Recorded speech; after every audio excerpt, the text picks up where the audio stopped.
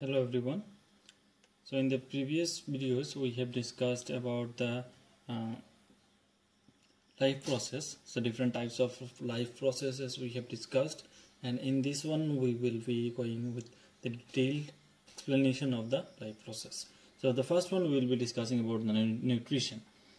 So what the first thing that comes to our mind when we think about nutrition, then what is nutrition?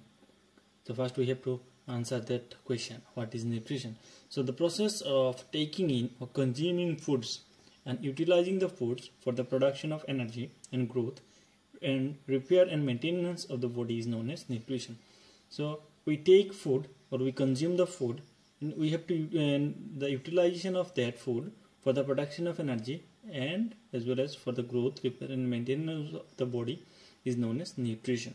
So it's a complex process in which we need to consume food and we have to utilize the food for the production of energy and for the growth, repair and maintenance of the body. So here you can see one bodybuilder is there and he is consuming food. So why is he consuming the food? To build his body. So to build muscles, to build his body, he needs to eat good amount of food. Similarly here also you can see that bicyclist is drinking some sort of drink.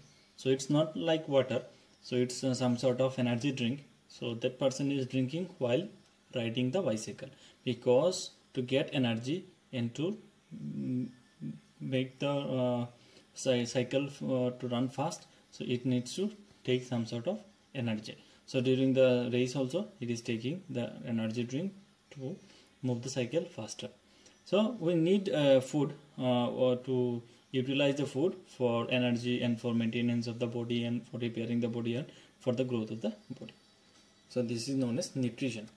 So there are basically two types of nutrition. So when we think about nutrition, there are two types. The first type is autotrophic nutrition and another one is heterotrophic nutrition. So these things you have learned in your class 6, 7 and class 8. In those classes you have learned about that. So in those classes you learned about little, you got the little glimpse of the about nutrition. But in this class 10 you will get the detailed explanation of those topics.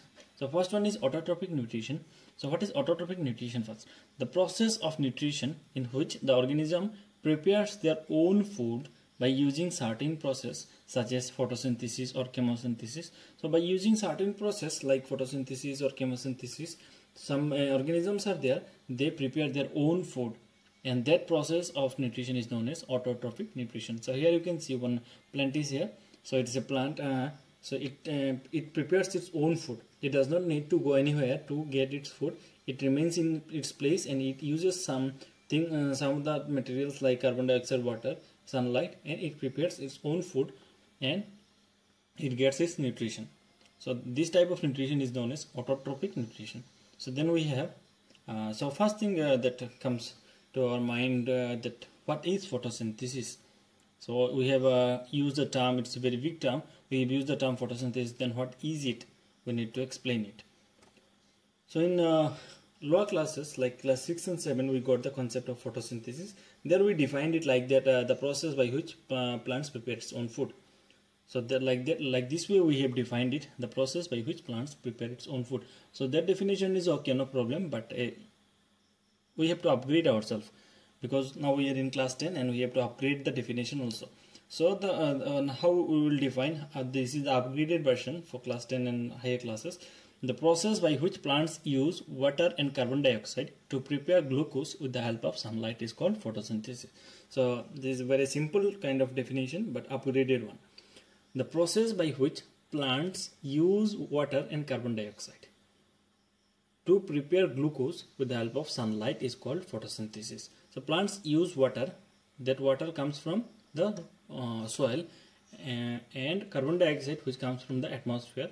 So plants use these two things, water and carbon dioxide, and prepare it and uses these two things to prepare glucose. So glucose is the main food for the plant. So it prepares it with the help of sunlight. So without sunlight the plants cannot use water and glucose, water and carbon dioxide to prepare glucose. So it needs the sunlight to use the water and carbon dioxide to prepare glucose, and that process is known as photosynthesis. So there is a very important equation for photosynthesis.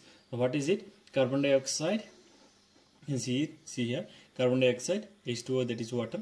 So plants use these two things, and with the help of sunlight, plants prepare glucose. So what is the formula of glucose? C6 H12O6. So plants prepare this thing with the help of these two things, with the help of sunlight. And along with that, some byproducts are also formed like H2O and oxygen. So the main thing is here the glucose, and along with this glucose, some other products or byproducts are formed, and these are water and oxygen. So these two are byproducts, not the primary products. Primary product is this glucose. So this is very important. So in this one is not like balanced equation. So in chapter 1 of your chemistry, you will learn about balancing. After that, you can balance it easily. Now I have not done it because without knowing the balancing, you should not do it.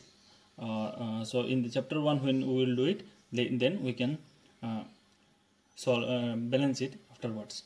The next, so what happens exactly in photosynthesis? So in class 9, we got the concept of plant cells and animal cells. So plant cell, you can remember, I guess, very important structure was there.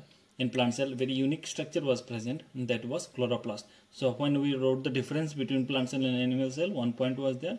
In plant cell, chloroplast is present. In animal cell, chloroplast is absent.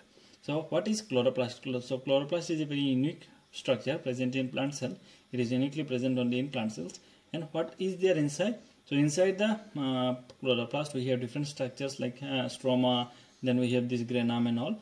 So and inside the chloroplast, we have a green color pigment, and that is known as chlorophyll. So chlorophyll is one type of green color pigment that is present inside the chloroplast, and it is the most important thing for photosynthesis, because this chloroplast accepts the sunlight or absorbs the sunlight. When sunlight falls on the leaves, it is absorbed by the chlorophyll, and it is used by the chloroplast or chlorophyll to prepare glucose or prepare the food for the plant. So next, then some events take place during photosynthesis. So what are these events? Very important question. So mainly 3 events that take place during the photosynthesis. What are that? Absorption of light energy by chlorophyll. So sunlight is absorbed by the chlorophyll, we know that. So this is that point, that sunlight is absorbed by the chlorophyll, or the light energy, that is sunlight. Light energy is absorbed by the chlorophyll, and then conversion of this light energy into chemical energy. So we know that from that law of conservation of energy, that energy can neither be created nor destroyed, but it can be transformed from one form to another. So light energy, we cannot create any other kind of chemical energy. So we have to we can only convert the energy to another form. So light is one form of energy, and it is transformed into chemical energy by the plant or by the chlorophyll. And splitting of water molecule into hydrogen and oxygen. So water molecule, we have this H2O. So when the sunlight falls on the leaf, it splits the water molecule, that is H2O, into hydrogen and oxygen. That is known as photolysis. Photolysis is breakdown of water into hydrogen and oxygen. And reduction of carbon dioxide to carbohydrates. So in carbon dioxide, we have this carbon and oxygen, and reduction is a process in which hydrogen is added. So in carbohydrates or glucose, carbohydrate is one form, glucose is one form of carbohydrate. So in that one, what we have? C6 H12O6. C carbon we have, hydrogen we have, and oxygen we have. So carbon dioxide is reduced, means hydrogen is added to carbon dioxide to form carbohydrate or glucose. So these are the 3 important events that takes place during the photosynthesis. So next is very important, that concept of stomata is very important. In class 9 also you have got the concept, but here we will discuss this. So if we take your leaf, and if we see the undersurface of the leaf, normally we can see one green color thing and some veins are there, but under the microscope we can see some other things. So if we put the leaf under the microscope, and if we observe the undersurface, we can see some holes or some small pores present in the undersurface. So it is also present sometimes on the upper surface also, but normally it is mostly present on the undersurface. And these small pores or small holes present in the surface of leaf is known as stomata. There are small holes or small pores, and these are known as stomata. So what is the main function of these stomata? So small pores are like the noses we have. So in case of human beings, we have nose, and through that nose we take the oxygen and we leave the carbon dioxide. So it is in plants they do not have the nose, so they have this structure that is known as stomata, and through that they do the exchange of gases. So they take in carbon dioxide and releases oxygen through that stomata. So how does it looks like? So if you see this structure here, so this pores, this pore is known as stomatal pore or stomata, and along with this one you can see two small cells are there. You can see here also, in this picture also you can see we have a bulging outward something, and these are nothing but two cells are guarding the stomata. So these two cells are known as guard cells. They are guarding the stomata, and they are surrounded by the stomata is surrounded by the guard cells. So this middle portion is known as stomata, and along with and on the two sides of this stomata we have the surrounding cells or guard cells.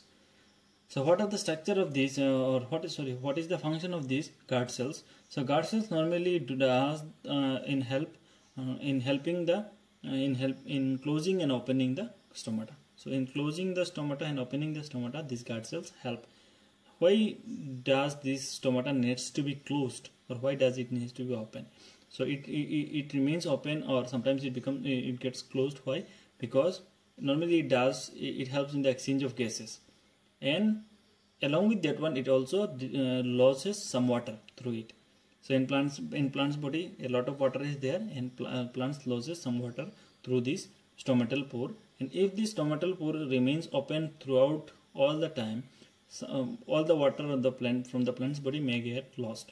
So this stomatal pore needs to get closed in order to save water for the plant. So how does it gets closed, and how does it gets open? So in this next picture we can see. So here these are the guard cells we have in the two sides. So when water comes in, so this is given like a water.